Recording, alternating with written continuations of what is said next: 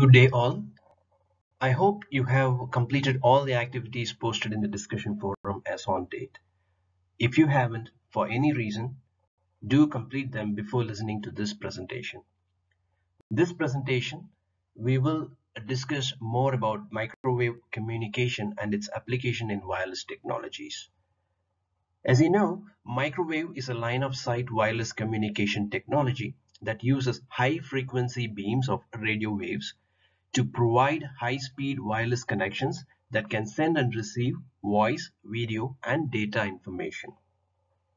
Therefore, increasing frequency allows the user of higher gain antennas in the same space. Thus, when the communication is between two fixed stations, there is a clear line of sight. Using microwave frequencies is advantageous.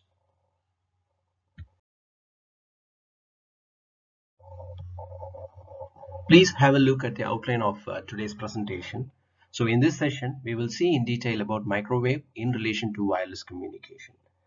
The outline of this presentation covers about microwave radio relay, microwave link properties, and uses of microwave links. We'll also be able to appreciate troposcatter in this presentation.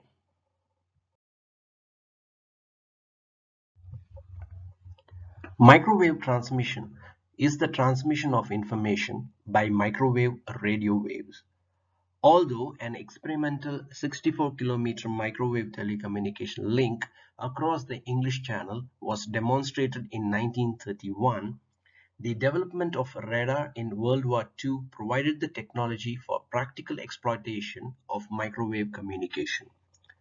In the 1950s, large transcontinental microwave relay networks consisting of chains of repeater stations linked by line-of-sight beams of microwaves were built in Europe and America to relay long-distance telephonic traffic and television programs between cities.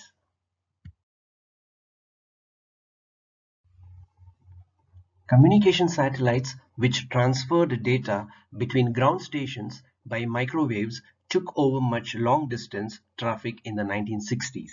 In recent years, there has been an explosive increase in the use of this microwave spectrum by new telecommunication technologies such as wireless networks and direct broadcast satellites, which broadcast television and radio directly into consumers' homes.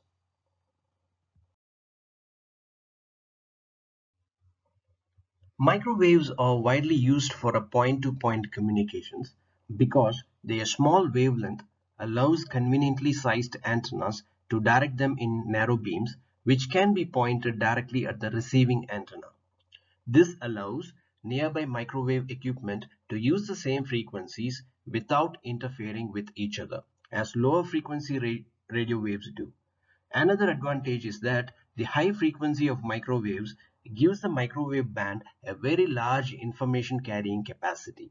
The microwave band has a bandwidth 30 times that of all the rest of the radio spectrum below it. A disadvantage is that microwaves are limited to line of sight propagation. They cannot pass around hills or mountains as low frequency radio waves can.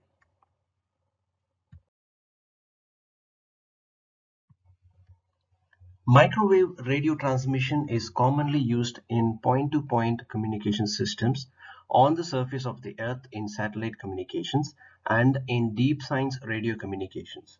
Other parts of the microwave radio band are used for radars, radio navigation systems, sensor systems, and radio astronomy. The next higher part of the radio electromagnetic spectrum, where the frequencies are above 30 GHz and below 100 GHz, are called millimeter waves because their wavelengths are conveniently measured in millimeters, and their wavelengths range from 10 millimeter down to 3.0 millimeter. Higher frequency waves are smaller in wavelength. Radio waves in this band are usually strong, attenuated by the earthly atmosphere and particles contained in it, especially during wet weather.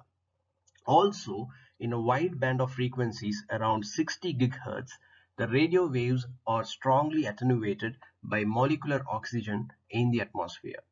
The electronic technologies needed in the millimeter wave band are also much more difficult to utilize than those of the microwave band.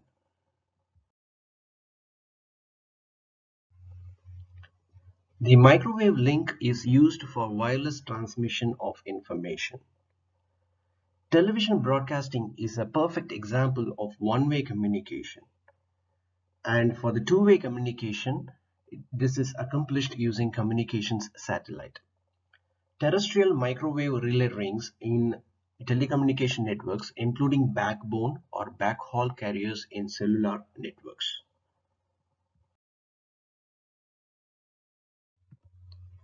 We have seen examples of wireless transmission of information. Now you can see that wireless transmission of power as a main use of microwave transmission. The microwave link is also used for wireless transmission of power proposed systems, for example, for connecting solar power collecting satellites to terrestrial power grids. Solar power satellite, abbreviated as SPS, is an energy system which collects solar energy in space and transmits it to the ground. It has been believed as a promising infrastructure to resolve global environmental and energy problems for human beings. Microwave radio relay is a technology widely used in the 1950s and 1960s for transmitting signals such as long-distance telephone calls and television programs between two terrestrial points on a narrow beam of microwaves. In microwave radio relay, microwaves are transmitted on a line-of-sight path between relay stations using directional antennas, forming a fixed radio connection between the 2 points. The requirement of a line of sight limits the separation between stations to the visual horizon about 30 to 50 miles, that is about 48 to 80 kilometers. Before the widespread use of communication satellites, chains of microwave relay stations were used to transmit telecommunication signals over transcontinental distances.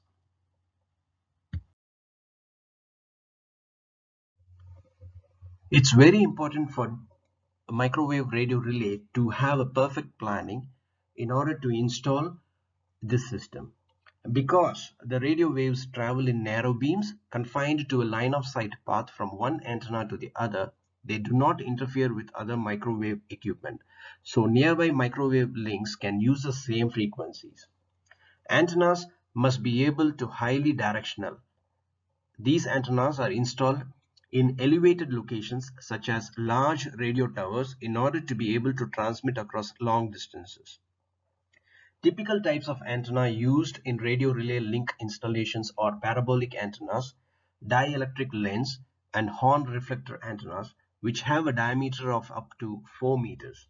Highly directive antennas permit an economical use of the available frequency spectrum despite long transmission distances. Because of the high frequencies used, a line of sight path between the stations is required. Additionally, in order to avoid attenuation of the beam, an area around the beam called the first Fresnel zone must be free from obstacles. Obstacles in the signal field cause unwanted attenuation. High mountain peak or ridge positions are often ideal.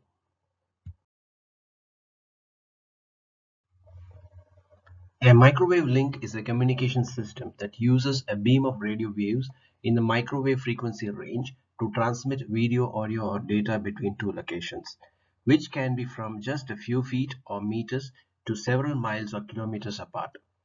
Microwave links are commonly used by television broadcasters to transmit programs across the country, for instance, or from an outside broadcast back to a studio.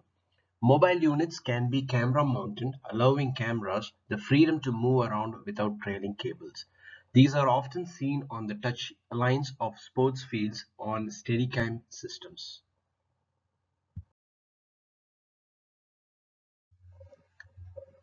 This image typically shows the wavelength of each radiation types. Now let's focus on the microwave spectrum in this image. Now you can see the approximate scale of wavelength and the frequency, and also the temperature of objects at which this radiation is the most intense wavelength emitted. So it has developed its own properties of microwave links. We will see these points. The first one, it involves line of sight communication technology. It's affected greatly by environmental constraints, including rain fade. It has a very limited penetration capabilities through obstacles such as hills, buildings, and trees.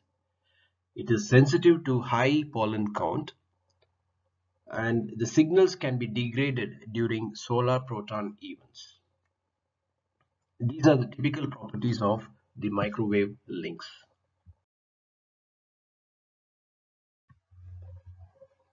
Because of these unique properties, the microwave link has these advantages as shown. It supports larger bandwidth and hence more information is transmitted. For this reason, microwaves are used for point-to-point communications, as we have already seen. More antenna gain is possible. Higher data rates are transmitted as the bandwidth is more. Antenna size gets reduced as the frequencies are higher. Low power consumption as the signals are of higher frequencies. The effect of fading gets reduced by using line of sight propagation. Provides effective reflection area in the radar systems. Satellite and terrestrial communications with high capacities are possible. Low-cost miniature microwave components can be developed. Effective spectrum usage with wide variety of applications in all available frequency ranges of operation. However, it has also got some limitations.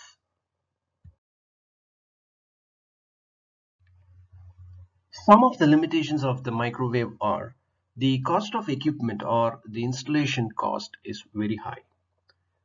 They are hefty and occupy more space. The electromagnetic interference may occur.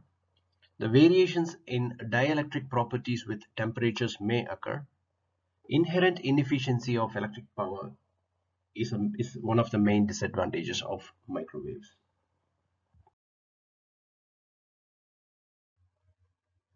We have seen the uses, the properties, the advantages and disadvantages of microwave links. Now we can see the other numerous uses it has. Some of them are listed here. It has its use in communications between satellites and base stations. It acts as backbone carriers for cellular systems. It is used for short-range indoor communications. It is used in linking remote and regional telephone exchanges to larger main exchanges without the need for copper or optical fiber lines. It is used in measuring the intensity of rain between two locations. So these are some of the uses of microwave links.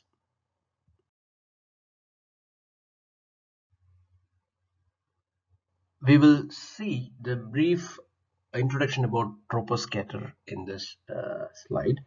Terrestrial microwave relay links are limited to distance to the visual horizon, a few tens of miles or kilometers depending on the tower height. Tropospheric scatter, it's also called as the troposcatter or scatter, was a technology developed in the 1950s to allow microwave communication links beyond the horizon to a range of several hundred kilometers. The transmitter radiates a beam of microwaves into the sky at a shallow angle above the horizon toward the receiver.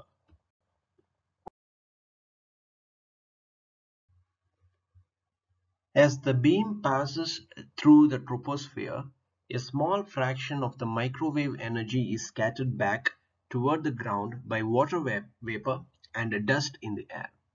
A sensitive receiver beyond the horizon picks up this reflected signal. Signal clarity obtained by this method depends on the weather and other factors, and as a result of high-level technical difficulty is involved in the creation of a reliable over-horizon radio relay link.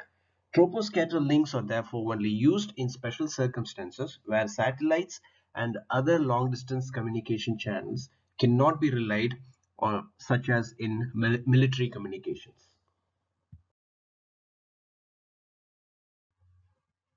With this, we come to an end of this presentation. Now open the discussion forum from your Blackboard course page and answer the questions posted under the activity microwave.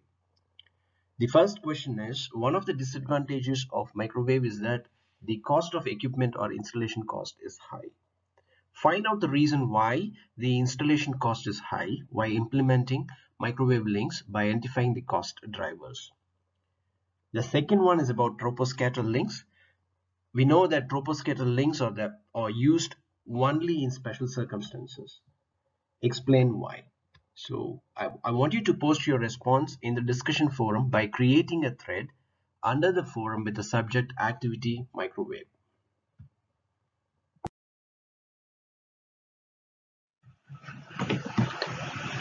Once you have posted your answers in the Blackboard, you're free to leave, and that's all for today.